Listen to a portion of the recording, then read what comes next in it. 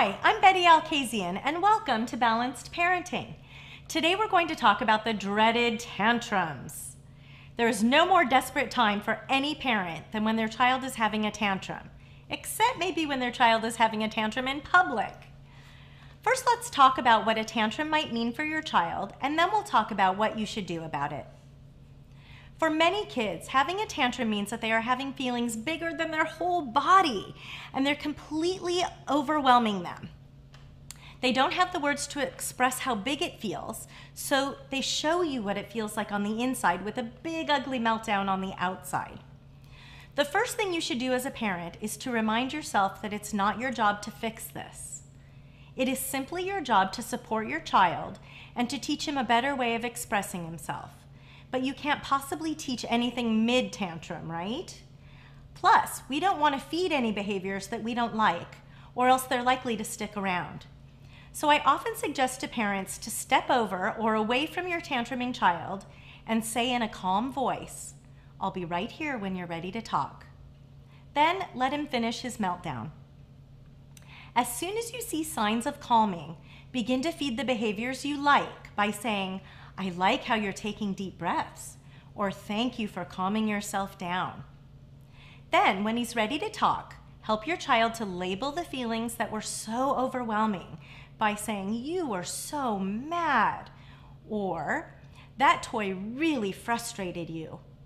Our ultimate goal is for our child to tell us how he is feeling rather than showing us, so we need to give him the words we wish he would say. When you're in public, this tantrum takes on a whole different component with the embarrassment that sets in. I so wish I could remove that embarrassment chip from every parent's brain, but the truth is, it is embarrassing. This reminds me of an old joke. A mother's walking down an aisle in the supermarket and her toddler is in the shopping cart screaming and throwing a tantrum. The mother calmly says, "Jessica, just 2 more aisles and we will be done." The child continues screaming and carrying on as the mother goes down the next aisle. She calmly repeats, "Jessica, just 1 more aisle and we will be done." The child is now completely hysterical, and the mother says, "Jessica, hold it together, we're about to check out."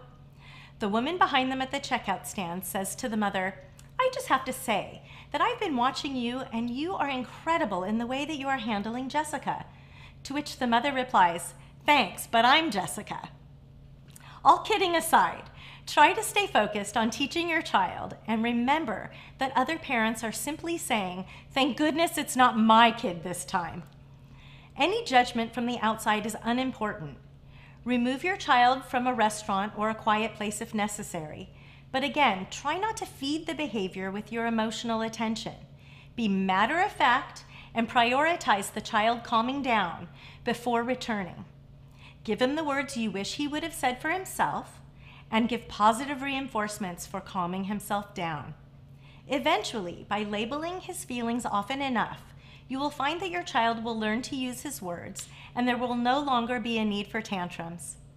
I'm Bette Alkazian, and I'll see you next time on Balanced Parenting.